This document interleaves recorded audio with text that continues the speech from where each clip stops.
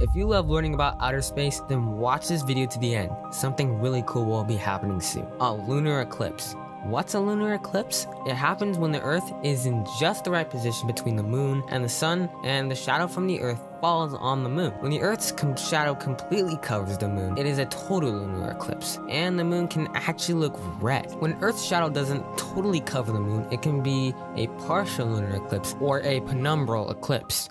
If you want to learn some cool facts about lunar eclipses, stay tuned until the end of this video. Number 1. A lunar eclipse can last longer than you think. You might be thinking that a total lunar eclipse lasts only a short period of time, maybe a few seconds to a couple of minutes, but that's not always the case. There was a total lunar eclipse on July 16th, 2000 that lasted for 106 minutes. That's almost 2 hours. Number 2. This will be the last total lunar eclipse for the next 3 years. NASA says that after the total lunar eclipse on November 8th, 2022, there won't be another one until approximately March 2025, so watch while you can. And number 3, the moon can appear blood red during a total lunar eclipse. According to NASA, the moon's red color during a total lunar eclipse happens because the sunlight that reaches the moon has to pass through the Earth's atmosphere. When the light passes through Earth's atmosphere, the only long wavelength of light, which is more red, makes it through, which causes the moon to seem red. If you live in North America, Asia, and Australia, then you may be able to see it in the early hours of your local time zone. What do you think about the upcoming total lunar eclipse? Are you excited? Will you be able to see it? If you enjoyed this video, remember to like the video and hit the red subscribe button. I'll see you in the next video.